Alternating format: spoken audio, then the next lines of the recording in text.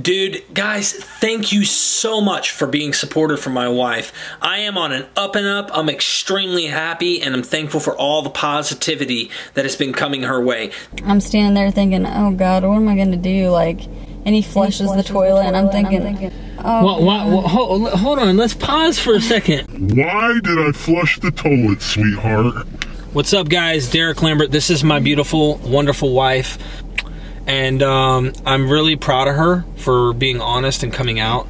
I know you guys have been nothing but supportive, and I'm super thankful for that, because it was a big step for her to open up to me and tell me, you know, what was really going on, because we've been dealing with this for a while, and I haven't told the channel. In fact, I've never gone out of my way to force or push anything, you know, out there on my wife or Kurt. Kurt's always been transparent. He's always said, hey, look, you know, more than welcome. My wife has done recordings with me in the past and has told me not to put it out there because she just wasn't ready yet. And we had dealt with this plenty of times throughout the past 3.5 years of me being clean off heroin. This time she said, look, it feels good releasing this stuff. So I don't want to put words in your mouth, but you know. Derek has a way of encouraging me and helping me get the strength I need to do what I want to do but don't have the courage to do. So I really appreciate having a husband who is as supportive and as, you know, motivational as he is. Without him, you know, I probably would just stay in my little shell. And without you, I wouldn't have this channel.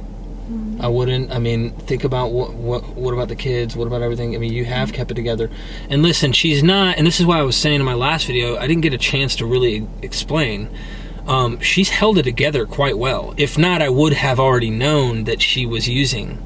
So she was really a high-functioning, prescribed by a doctor, addict. It snuck up on her in many ways. Well, with the opioids, I'd have to say, yeah, she's addicted, but it's not the same as her Adderall. With the Adderall, it's like the way I was with opioids. So she was willing to lie and, you know, tell lie on lie and layer on layer, which I have done 100 times. When you've done it and you've experienced it and you know what it's like, it's easy to forgive. If you turn on the Discovery Channel, I'm actually really motivated by those intervention shows where they document a lot of personal stuff that people go, hey, don't put that out there.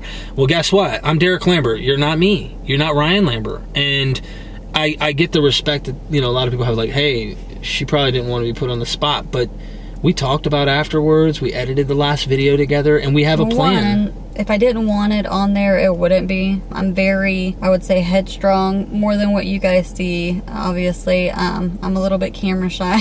Probably a lot of it camera shy. You would have been known.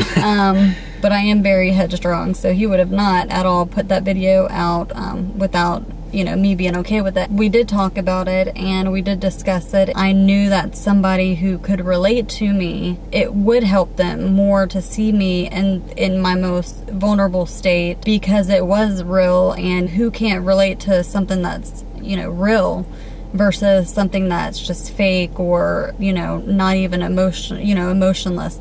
Nobody can relate to that. So just like documentaries of interventions, those help a lot of people, and the reason why is because it is real, it is true, and it's real emotions. And even though those people do not want some of those personal things being put on blast or put out there, you know, for everyone to see, they're thankful at the end of all of it that it is put out there, because they get clean most of the time from it, or they don't, and they don't care either way. But when they do get clean, they do realize that that's what helped other people as well get clean. So shout out to Driven Industries, CG Kid, Ashton Mott. These are guys who've been huge influencers and stuff when it comes to this. My pops in Canada, who's huge on recovery, he's been trying to help me and Ryan in our relationship for some time. He has 2 PhDs, he does this, he does marriage counseling, you name it. So there's like a variety of people who I have to give a shout out and say, look, they've been part of this. And when this was happening, me and her, it was an emotional roller coaster for a good hour prior to me even pulling the camera out. We had to go through some emotions and some feelings. I was angry, I was sad, I was broken, like this again, you know? And she was crying, and then it was just up and down, anger, sadness, etc. And then I said, you know what? I pulled the camera out, even when she didn't necessarily was like, yeah, please record me, I'm crying. No, it's not like I recorded you and then was like, yeah, I'm gonna post this against your will. I wouldn't put it out there if I thought this was gonna damage my household, my family, my kids. And I figure that's important. Mainly, like you said, it is a prescription. You know, when you take something for so long, your body gets dependent on these things. The pain medication that I'm on, I do feel that I am dependent on it. I mean, I've been on it for 4 or 5 years, and I have a reason to. However, I do feel like what's it going to look like 10 years down the road? Started taking them at 24. I was probably one of the youngest diagnosed with degenerative bone disease. Does that mean I'm being on such a high dose that I can't function, that I can't hold a job? So those are legit concerns. With the Adderall, it's different. With the Adderall, I know there's bad side effects. I know that I lied to my husband about it because he is very against me taking it because of how it changes, you know, me as a person, my mood. It makes me different, you know, and it's not someone that I like. It's not someone he likes, yet I can't stop. That's how you know that you have a problem. No, I didn't want to be honest with him because even though I know that Derek's very supportive, and he's very supportive of me. However, I mean, I know he's going to make me stop, so why would I want to be honest with him? I know that sounds bad, but it's the truth. So that's true. I'd hide it. I mean, I've gone as far as... Tell him about that. He would go out of town, and he would normally take them with him, so that I couldn't find them around the house. But I started thinking one day and was like, I'm pretty sure I went and stayed the night with them out of town. And when he went to work in the morning, I looked where he normally keeps them and they weren't there. So I knew he didn't have them with him. So I'm thinking, I know he wouldn't leave them in the house for me to get a hold of. So where the hell would he put them, you know? So I'm thinking about it, and I finally realized, like, I noticed for 2 weeks, the prior 2 weeks, that the car keys to our white vehicle that he drives were gone. They weren't at the house, and he normally leaves those keys at the house because why does he need them? He didn't have the car. He took those keys with him for those 2 prior weeks, and I couldn't figure out why the hell he needed those keys. When I realized that he didn't have the Adderall that week that I went and stayed with him, came home and was thinking, where are they? And I saw that the keys were home. So I figured, you know, what would be the only other reason that he'd be taking those keys? He probably forgot the keys, but was taking them because he hid my pills in there.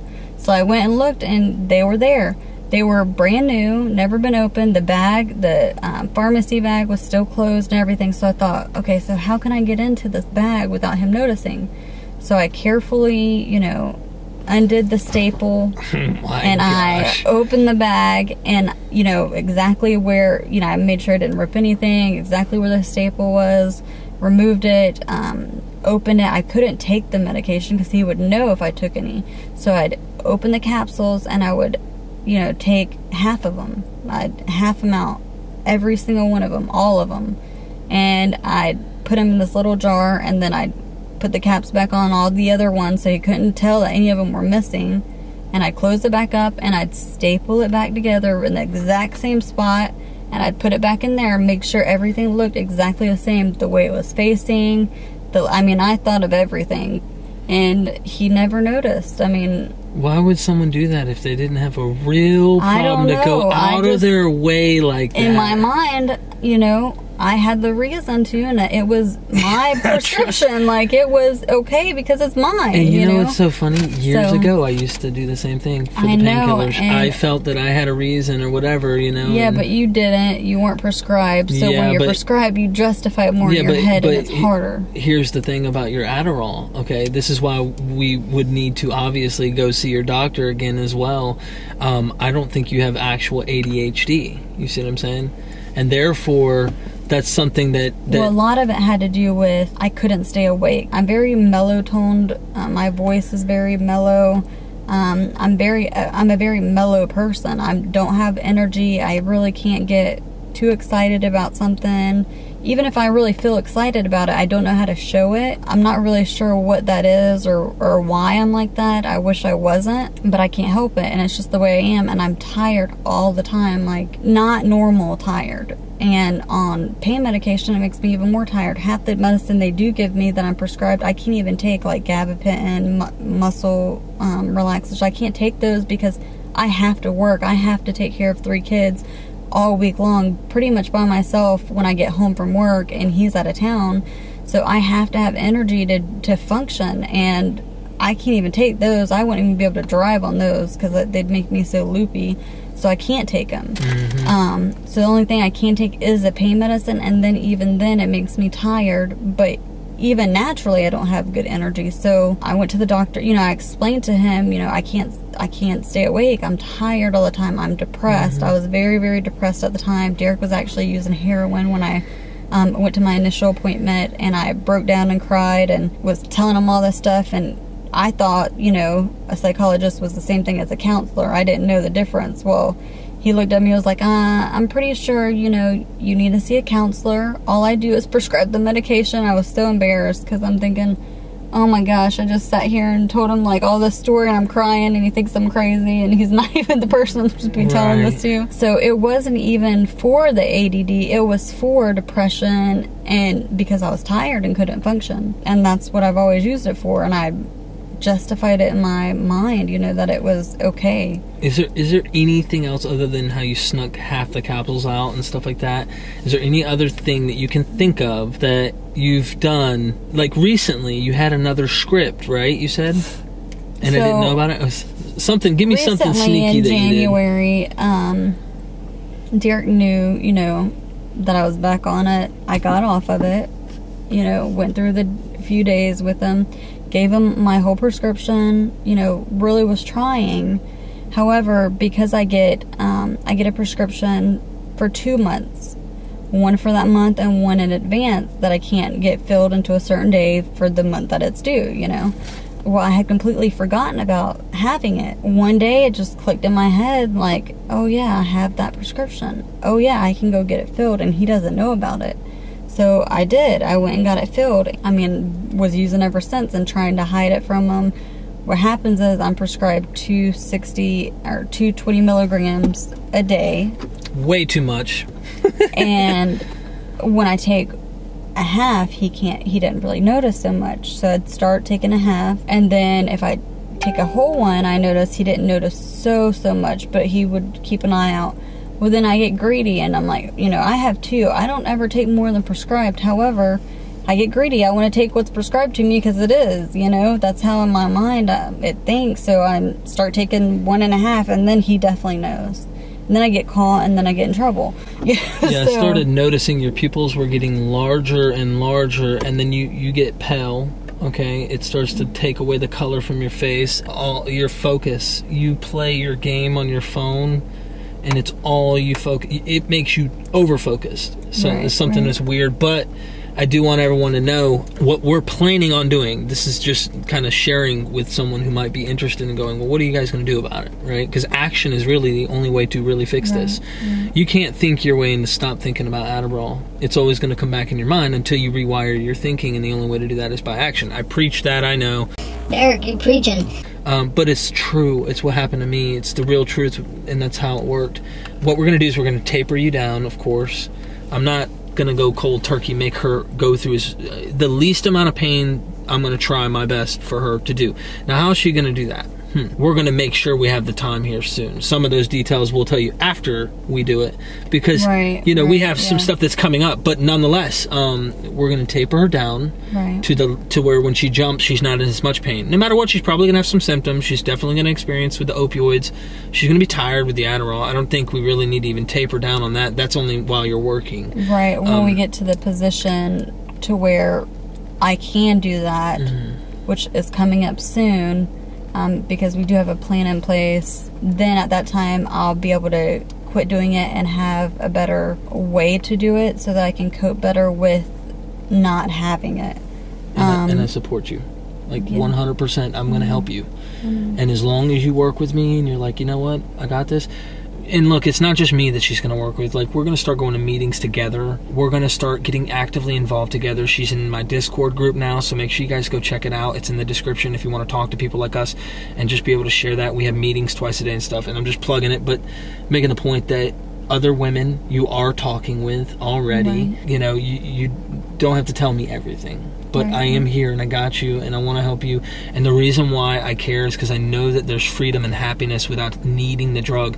And where she's at, she knows she can trust my words on that, but it doesn't seem like that's something that's true. And I know when I was using, I thought, there is no happiness apart from what I'm doing. What do you mean? It can't get better. It only gets worse. This is it. The best I can get is get high again, or you keep using it. It just never ends.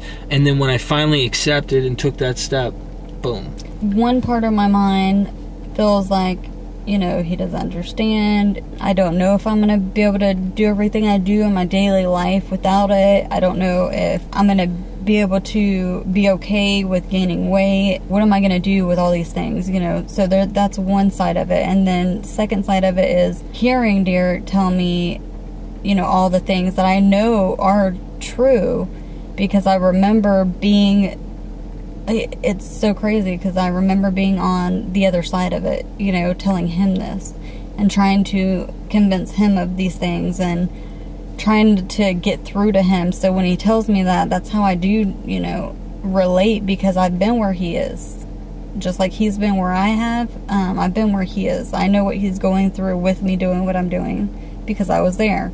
I know that what he's saying is true. I know that what he's doing is because he cares, you know, because they're all the things that I did too, and vice versa. So I think that he can relate to me and I can relate to him. I'm just thankful that it wasn't the same, you know, we don't have the same choice of drugs. She's that we, an upper. You know, unfortunately it's different timing. However, it could be a good thing and it's just disguised, you know, because if we had been, you know, both gone at the same time, there would be probably no return. And if we had the same drug of choice, there'd definitely be no return for us. I'm not saying that's for everyone, but it's so much harder when you are with someone who has the same drug of choice, both addicts, because they feed off of each other. We've seen that with Kurt. Yeah, and Natalie. unfortunately it's very hard, and it's very hard for me even because I do get prescribed. I do feel like in my mind I justify things that I shouldn't. I get told by everyone I know that I'm not an addict, especially my own family, so then it convinces me that I'm not. But I start seeing behaviors that I'm doing, or things that I do that I normally wouldn't do, or things that remind me of things that Derek used to do, and it scares the shit out of me. So that's what makes me realize, yes, I do have a problem. Yes, I do need to be honest with myself, because I am probably a good bullshitter, and that's probably why people tell me that I'm not an addict, because they truly believe I'm not, because they know who I am and they know how I can keep everything together. I'm very, very functional, almost scary functional, because it can hurt me in the end, you know, more. And I said in the last video that it felt good knowing you were me. And the reason why is because, well, hearing you say it too, you know, because for the longest I was trying to tell you, like, look, this is what a drug addict would do. These are the things, these are the signs. And you were like, dude, unprescribed, like, back off. At the end of the day, one of the things, like, they would ask if you go to a detox center, and I was like, well, I mean, I know that this doesn't 100% mean this, but like everyone in your family who's saying you're not a drug addict is one. But they admit to it. They admit that they're drug addicts, but they tell me, and I know I'm a drug addict. I know this person's a drug addict, but you are not. And the reason why is because I'm the normal one out of the family. Right. So they look up to me in a different way. Well, you're not marrying multiple men. They don't see that kind of behavior. You're not going to methadone for 5 years. Right. You're not going to, you know, the hospital, stuff like that seen in all your family, and then with your dad, and what, you know, she cried on that one video. Right. So you never like did certain things they've done, therefore you're not an addict. And that's the thing where I'm trying to say your behaviors might be different.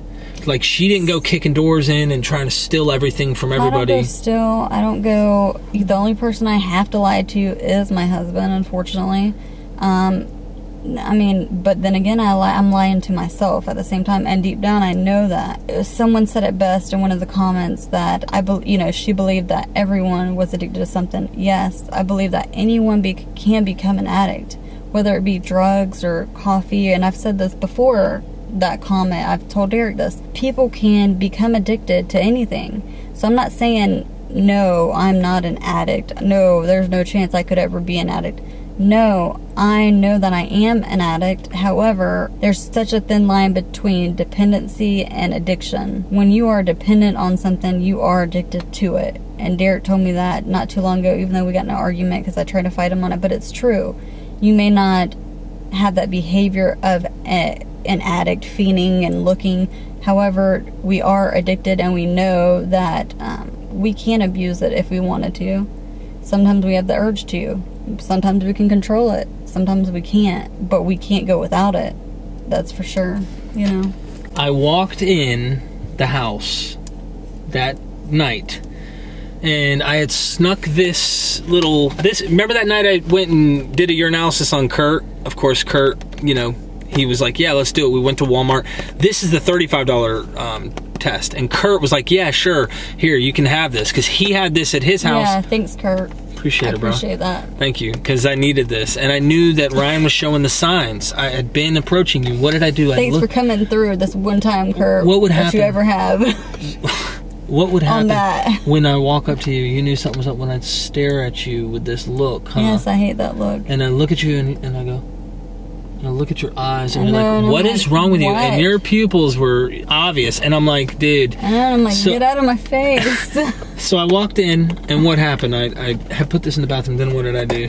You came in the bedroom and said, come on, you're taking a piss test. No, I walked you in the bathroom. I think then I got you with it. You're like, what? No. Did I? Because I had a long walk to the bathroom thinking about what the fuck am I going to do. And then I said, all right, you're going to pee. And here's what I did. I read these, so I figured this is kind of funny. I said marijuana, cocaine, methamphetamine, amphetamine, ecstasy, opiates, phencyclidine, benzodiazepines. That didn't scare me when you started reading it, because I already know. Derek knows the only drug that I would do is the Adderall. I'm not worried about the other drugs, so I know the only thing that's going to come up is the amphetamines, and I know that whatever drug test he has that on there, or he wouldn't have it. Right. So I didn't care what else was on there, because that was the only thing I knew. But you knew you were going to come positive for amphetamine. Right, and so, I didn't need to know what was on the drug test, because I already knew that whatever drug test you have, it's got that on there. I asked you, I said, take this or be honest. And what did you say? I'm not taking it or something? What did you say? At first I was like, so you just walked out of the house and decided you're gonna go buy a drug test that we can't afford right now? And he's like, Kurt got it. And that never happens. Like, when does Kurt have a drug test on him on hand, you know? And I'm like, really? Kurt had it, you know, like thinking, what the heck? I'm standing there thinking, oh God, what am I gonna do? Like, and he flushes the toilet, and I'm thinking, oh. Hold on, let's pause for a second. Why did I flush the toilet, sweetheart? I don't know, why did you? I don't know, think about it. I think because years ago, when you drug tested me one time, I saw this trick that if I was taking it, you know, as a female, because we're sitting down, I could try to scoop it up. Well, I did that. Well, unfortunately, I scooped it up. He didn't even see it, and I really thought he saw it, because I scooped it up and there was stuff on it, and I'm like trying to get it off of the test, and he still didn't see it.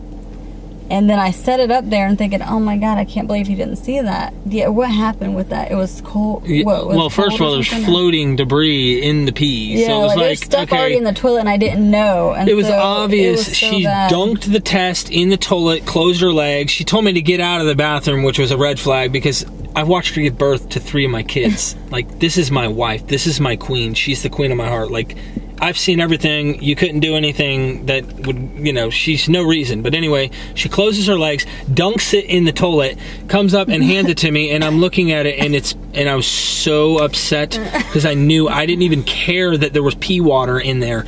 I stuck my fingers down in it and was like, it's cold! What the heck? And I knew you lied. I'm like, what the heck? You know, you get angry, obviously. That's a natural response at first, but you calm down quickly and you try to resolve it. But you lied. You tried to sneak. You tried. And he was very mad because I wasted that test. So instead of just telling me, like she did this time, she just told me, you know. When he asked me, you know, and I know, you know, it's going to be positive. So when he asked me to, you know, take the P test or be honest. I know I better not lie this time, because last time I lied and that pissed him off more because I wasted a test. Right. So I was like, oh God, I can't lie about it. And I'm already caught at this point. Even though Derek, you know, if he was in my situation, he would be caught red-handed and still lie about it. On the other hand, I'm not good at lying, so I'm definitely not good at lying if I'm caught red-handed. So I just went ahead and said, I'm not going to take the P test. And he said, why? And I said, because it's going to be positive. And he said, positive for what? And I, you know, I think I started crying, and then told him, you know, it's going to be positive for Adderall. So... And then that was the start of being angry, but also upset and hurt and breaking my trust and thankful stuff. A little bit that I didn't waste the P test. That too. But I was glad that we opened up the door, because the natural immediate response for any loved one is going to be a little upset. You're breaking their trust. That's normal and natural for loved ones and mothers and so forth that catch their kids or whatever. You're going to get upset. It's natural. But then what you do with it is what matters. And so we turned it into, okay, let's make this a healing moment, and we documented it.